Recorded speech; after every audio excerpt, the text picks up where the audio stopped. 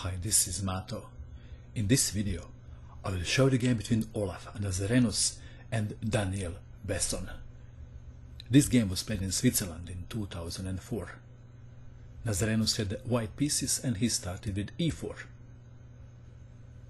Besson played d5 and white didn't capture the pawn on d5. He played d4. If pawn takes pawn on d5, then queen takes on d5 and we have Scandinavian defense.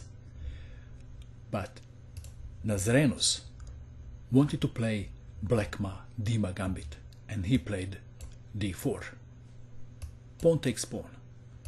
Knight to c3, attacking the pawn, defending, f3, pawn takes pawn, knight takes on f3.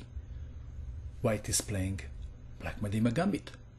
For a sacrifice pawn, White gets a lead in development and the semi-open file for his rook, of course, after castling.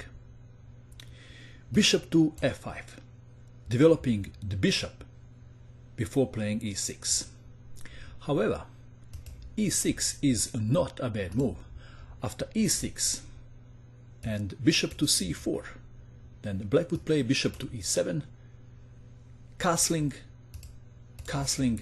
and in this variation, black gets his king to safety sooner. Okay, in the game we have bishop to f5, bishop to c4, c6, white castled kingside, e6, and now knight to e5, and we have reached the most critical position of the game. It is black to move, and black must be very careful. How would you continue if you had black pieces? Have a good look. Well, first I have to tell you that natural move like bishop to e7 doesn't work. Let's have a look. If bishop to e7 is played, then white takes bishop on f5 with rook.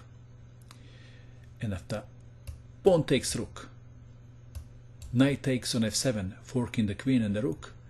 And after queen to c7, knight takes rook, and white is winning.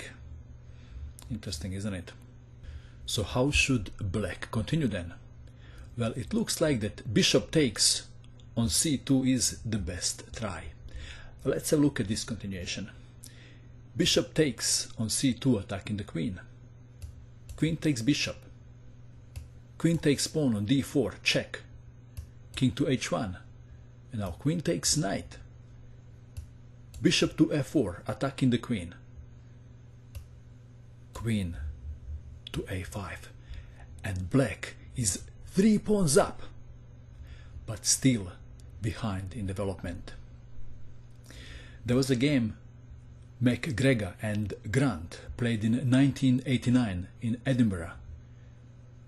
McGregor played queen to b3 and still won with white pieces. Okay, never mind, let's return to our game. We have knight to e5 and black played knight from b to d7. It is white to move. What would you play in this position if you had white pieces? It should be fairly easy now, because I have already shown you some variations. So this is the winning move. Rook takes bishop, pawn takes rook, knight takes on f7, forking the queen and the rook, queen to c7, knight takes rook, knight to g4, threatening queen takes on h2, queen to e1, check, bishop to e7, g3, defending h2. In a panic mode, black tried to unpin, but this is also losing. What would you play in this position if you had white pieces? What is the winning move?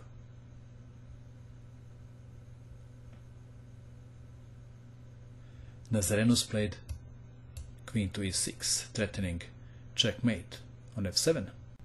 Black played knight from g to e5, defending f7 but not g8. Queen to g8, checkmate. What do you think of this game? Did white have a good compensation for a sacrifice pawn or not? And that is all. I hope that you enjoyed watching this video.